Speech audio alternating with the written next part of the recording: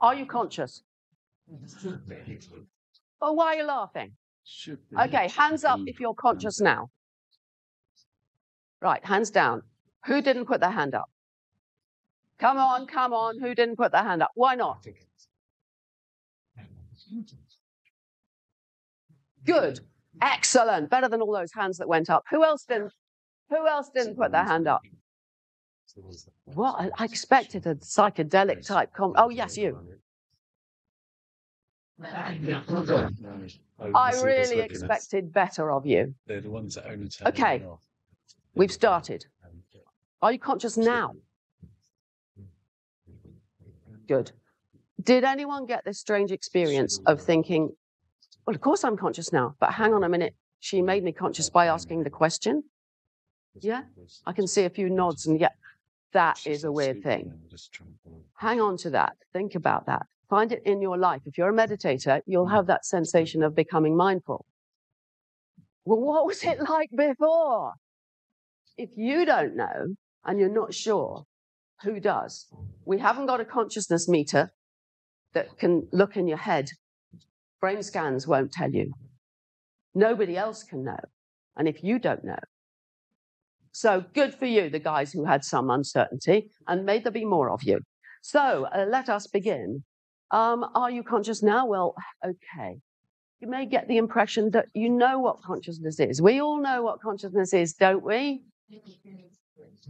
Okay, good. I'm beginning to sow some doubt.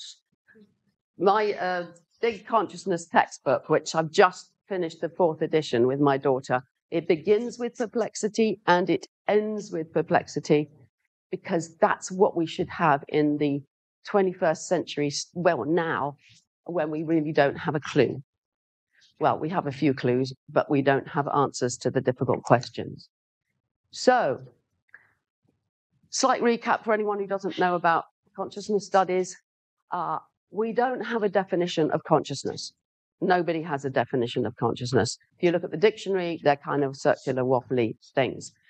But what we do in neuroscience and philosophy and all over the place is to go back to Nagel's What Is It Like to Be a Bat? Now, this is not about what's it like to have sonar and all of that, although that's why he chose bat. It's about his statement that if there is something it's like to be a bat, that's what we mean by being conscious. And if there's nothing it's like to be a bat, that's what we mean by not being conscious. So consciousness is subjectivity, or what it's like. Are you conscious now? Excellent. Were you when I asked? So, but when you are conscious, I mean, that whole little trick there is just one of the many, many, many peculiar things about consciousness. And I'm going to throw a few at you just to make you very confused. And I hope you'll go away with a headache and going, no. Right. So what is it like to be a bat? Is our kind of a starting point. But the real problem, let's think about the real problem of consciousness. Lovely flowers, aren't they nice? Look at the flowers. You're all having your own private experience of the flowers and of the colors. And some of you will be colorblind in different ways. I might even have a tetrachromat here amongst the women. They're very rare, who would see colors none of the rest of us can see. There's experience and there's the stuff that we can measure, leading to the explanatory gap. And here's a little perplexed chap that I hope you're feeling like. And what the 19th century, they called the fathomless abyss between mind and matter. So it's basically the mind-body problem. But when we come to more recently, in 1994, he's chopped all his hair off. It's very sad. Dave Chalmers at the first ever Tucson Consciousness Conference, which is still going on, he gave what he said was an incredibly impenetrable and difficult philosophical paper that nobody understood and nobody remembers. And before he started, he just said, and by the way, what I'm going to be talking about is not the easy problems of, perception and learning and memory and how the brain works. Easy. I'm going to be talking about the hard problem of consciousness. And that's become very important in consciousness studies.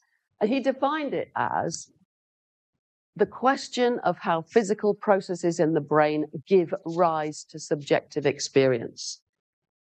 Now, you might realize that this is problematic. If the brain is giving rise to experience, then experience is not the brain.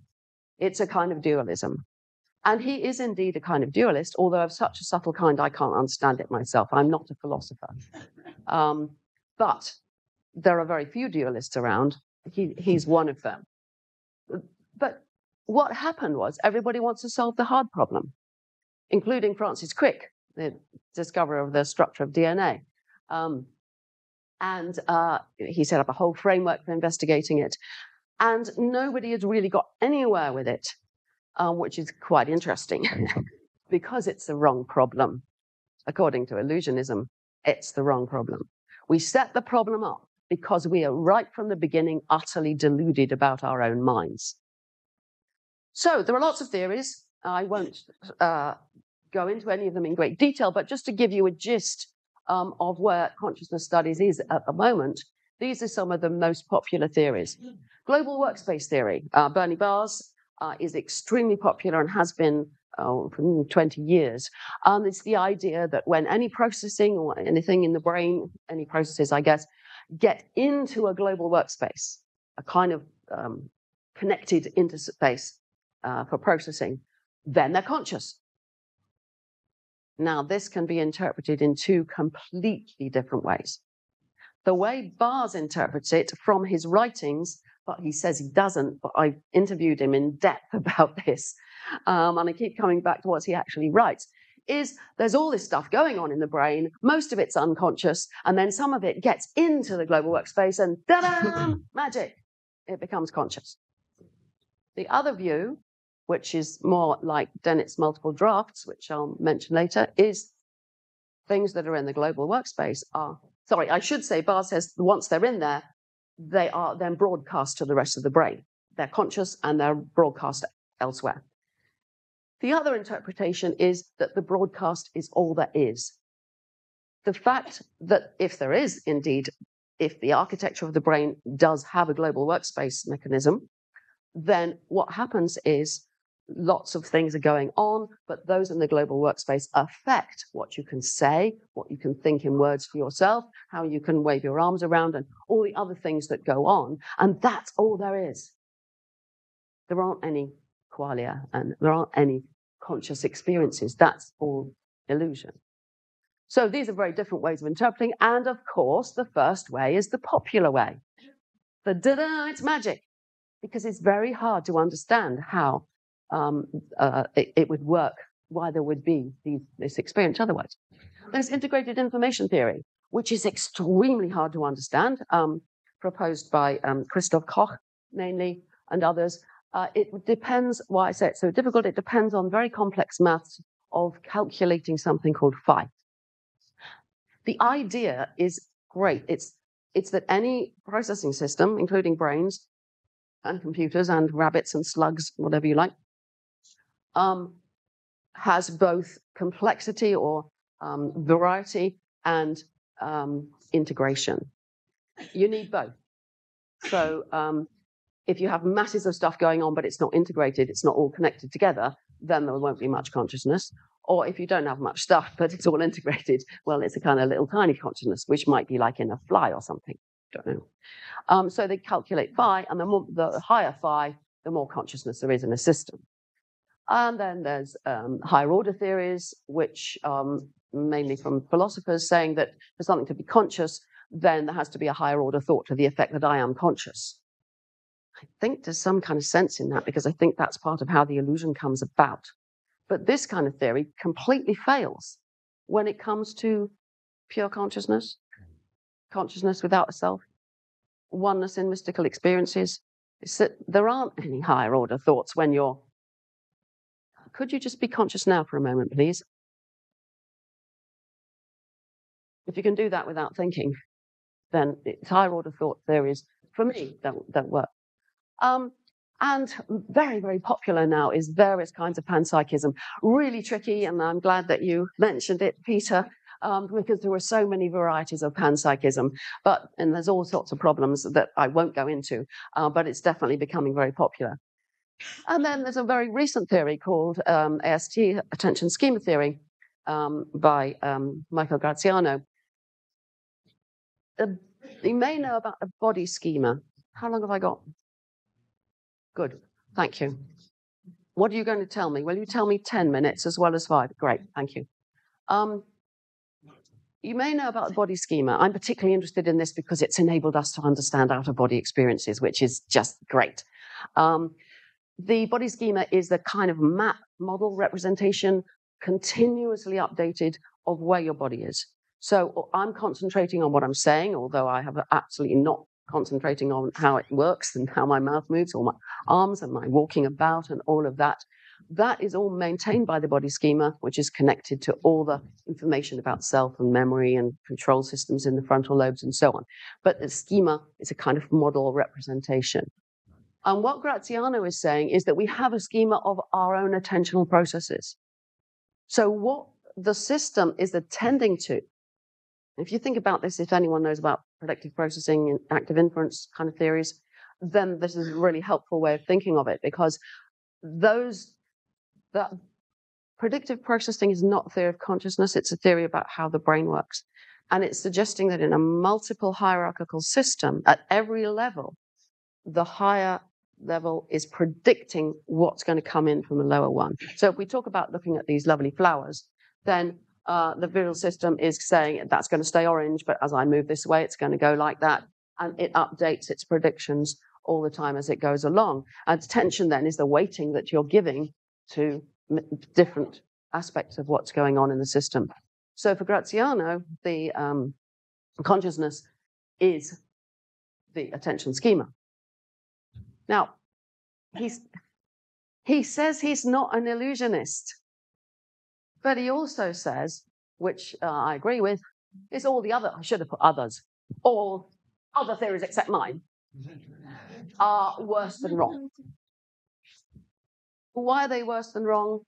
I didn't want to give you a lecture on every theory, but you can see I can throw out various arguments to all of them as to why they're wrong. Ultimately, all of them, except maybe possibly his, I'm not sure, since he's not sure. I mean, because he's hanging on the fence there. And there's a Nick Humphrey who's recently said he's not an illusionist anymore. There's all this kind of fence sitting.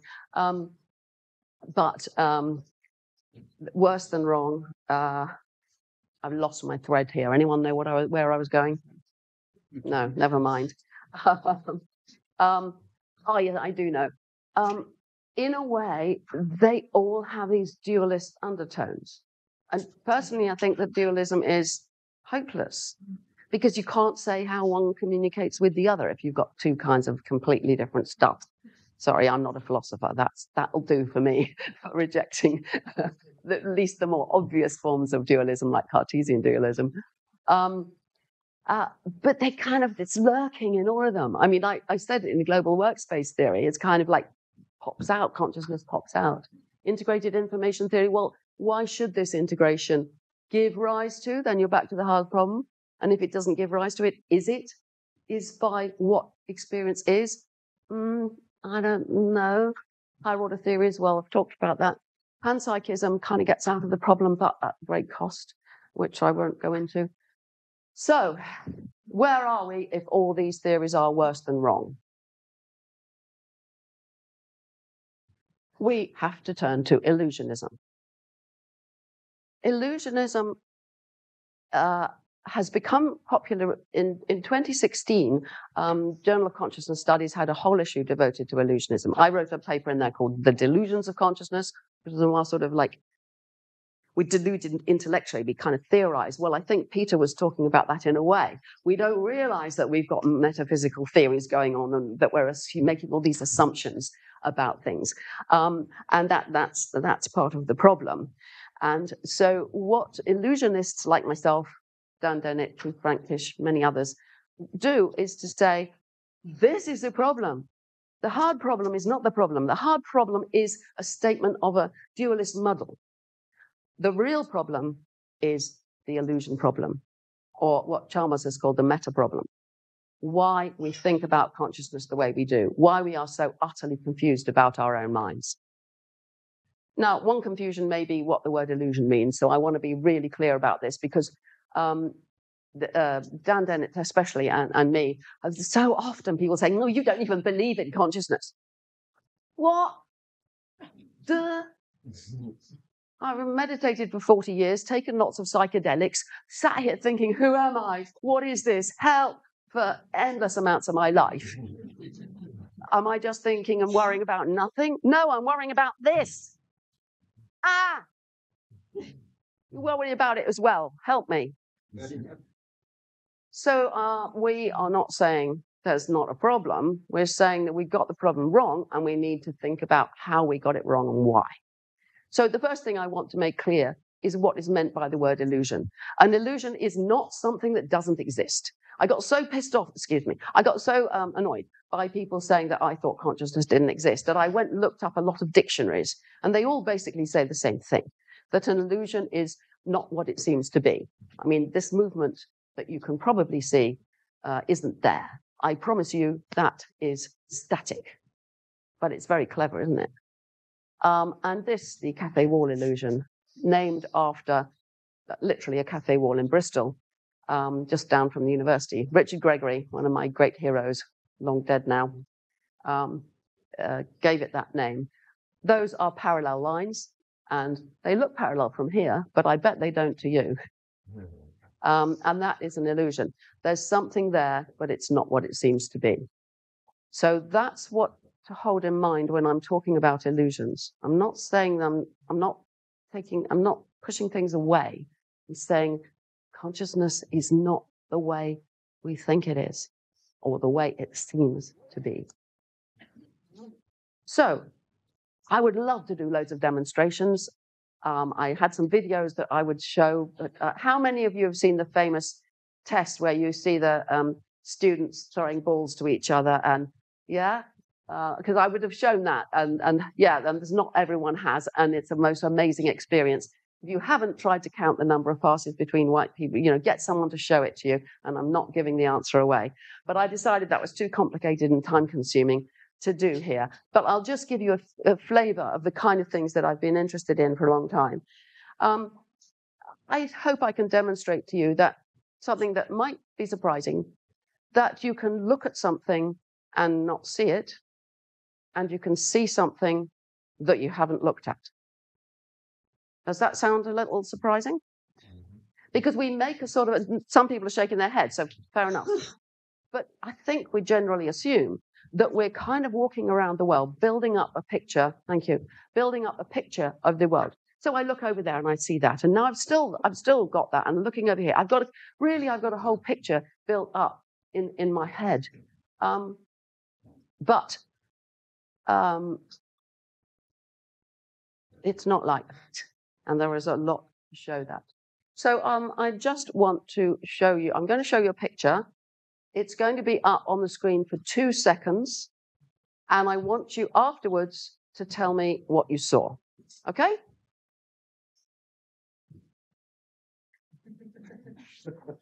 Right. What did you see? Shout out, anybody.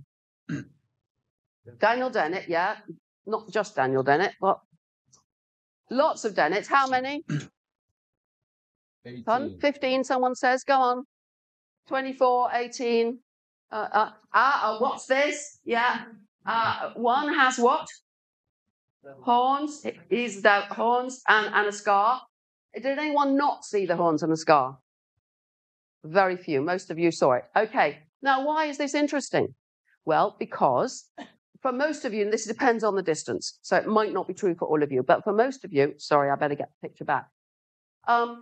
You make saccades, fast eye movements, involuntarily all the time, about 5 or 6 a second, typically, can be more.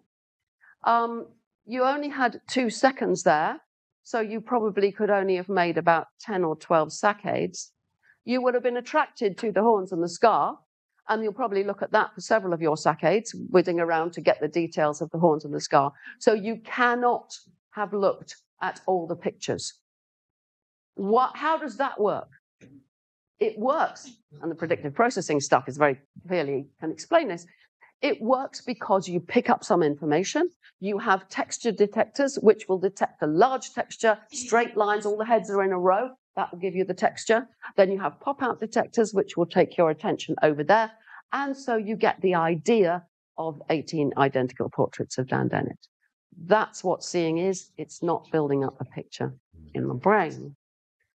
Now, another thing that became very important for me, I did the first ever lab experiment on change blindness, and change blindness then became like a really big contributor to illusionism. So let's think now you're looking at me now and you can see this white shirt. Imagine that this white shirt, you shut your eyes like that and open them again, and when you open them, it's blue. Would you notice? Please shout. A few no's and mostly yeses. What if you blinked and when the blink was over, it had changed? Would you notice? Yeah, the change happens at the same time, exactly the same time as the blink. Would you notice? Or if you just moved your eyes? Well, this was a suggestion that Dan Dennett made in his 1991 book, Consciousness Explained. And I did an experiment to find out, and lots of people have done more since. But this is a very simple demonstration here. I want you to look at this picture, and I'm going to change the picture.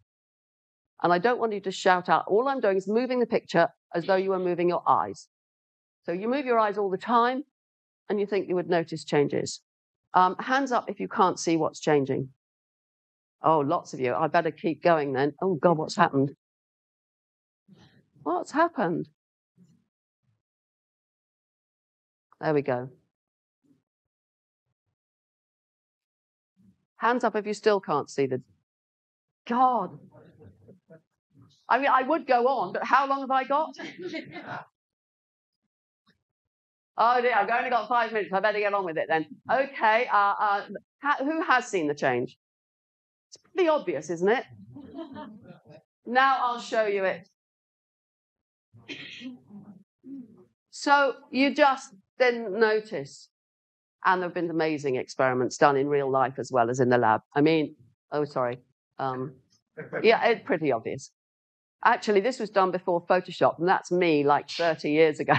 And I do it in a more sensible. You can just see I'm moving as well, which is kind of weird. Anyway, enough of that. Are you conscious now? Yeah. Same experience of you bet you weren't conscious in the way you are now throughout. You were concentrating on what was going on. And who is conscious? It gets worse. And I've only got 8 minutes, so I better get on with it. No! All right. Dan Dennett. Lovely guy. He's really not the devil. He was called the devil by Burton Voorhees in a peer-reviewed article in the Journal of Consciousness Studies. So that's official. He's the devil, hence the horns and everything. The multiple drafts theory is so tricky. People keep getting it wrong because it undermines all our illusions. Basically, he's saying the brain is just full of multiple drafts of all kinds of information in parallel, masses and masses and masses of stuff going on all over the place. None of it is conscious or unconscious. There's no fact of the matter about is this process conscious or this not. Actually, there's no fact of the matter about whether I'm conscious or not, other than that I, after the fact, attribute myself to having been conscious. It's all after the fact attributions. That's kind of creepy, isn't it? No wonder people don't understand it. It's very, very tricky. But asking this question, does the world feel a bit like this to you? I'm inside my head. Obviously, you don't have a television in your head. I'm inside my head. There's a picture in my head that I'm looking at. I've got the lever to control with my free will. It Doesn't exist, of course, but never mind. And there I am. This is what Dennett calls the Cartesian theatre. Obviously, Descartes didn't say it, but it's kind of sneaking Cartesian dualism into the way we interpret the world. And he says, when you discard Cartesian dualism, you must discard the show that would have gone on in the Cartesian theatre. That's the pictures in the brain head, and the audience as well, because you can't find them in the brain, and the brain's the only place to look for them, he says. So, how do we discard let me just put that back. Discard the show that would have gone on in the theatre and the audience. How do we discard them? Well, one method is meditation. I've been training in Zen for 40 years, meditating every day for nearly that long. It's a very slow process, and I'm a very slow learner. But some progress, I would say, in that this room feels like there's not me separate from the room. There's this stuff going on after a lot of this. And, of course, the psychedelics. And very often, psychedelic experiences, as you all know, really affect the sense of self. I'm particularly interested in DMT, and I was so thrilled to read that paper recently that shows that DMT disrupts the major networks in the brain, and especially the default mode network, which is intrinsic to the self and is heavily linked to the body schema, and that is disrupted. No wonder these experiences seem to be experienced without me experiencing, or else I become everything and it's a different way of saying the same thing, or perhaps it's a different feeling. So that's very exciting. And those of you who were at the first lecture in the other place will know more than I do about research on DMT, but I look forward to finding out more about it. But this leads me to a big question. I hope that I have demonstrated just a little tiny bit how the way we think about our own minds is wrong, how much work we need to do to dismantle the illusions. And I'm proposing here that both meditation and psychedelics can, not necessarily, but can help us to see through the illusions. But I'm very much left with this question. Do psychedelic experiences thrust us into reality? No, I wouldn't like to put it that way. Do they propel us through the illusions? Do they help us see through the illusions so that actually we can let go of all that idea that I'm inside here, looking at the outside world, I'm in control, I've got free will, it's up to me to decide what I do, and all these kinds of illusions. Time, which disappears in so many of these experiences, and certainly in deep meditation, shifts dramatically and or goes away completely. There's no now. When I say, are you conscious now? You're making a now as well, and putting yourself into it. Or does or do they just replace old illusions with new ones? And to some extent, what you said, Peter, was really helpful about this, and the same sort of thoughts that I would have about this. Is there actually an experience and we all describe it differently, or is it really different experiences? I don't know. But I do think, from what I've told you so far, if the way that consciousness, the way we become deluded about consciousness is constantly retrospectively saying, oh, of course I was conscious then. And the only time we really is like, oh, it's now, I'm conscious now. And then we forget. Oh, it's constant attributions after the fact. Then we're doing the same thing with psychedelics, with trips afterwards, or even at the time, but retrospectively to a moment ago, telling stories based on the metaphysics. I wouldn't have used that word before today. Based on the metaphysics that we're already immersed in and have not sufficiently looked at, then I think we can just have more illusions. Some people will say that they saw angels, or they found their own angel, guardian angel, or they'll say that they had an out-of-the-body experience and that their soul went somewhere else. And we know very well now how out-of-body experiences work in the brain and how they're not, and nothing leaves the body. Or they're absolutely convinced of personal life after death, not some like just going as a drop into the ocean or into timelessness, but actually me going on living somewhere else or being reincarnated or whatever. These often come up. And the evidence of near-death experiences, which I've written a lot about and had myself, again, we have the good explanations now. So I think the answer, maybe it's a cop-out, but that's my answer. And perhaps I should really have replaced it with an enormous question mark and say, I don't know. Thank you.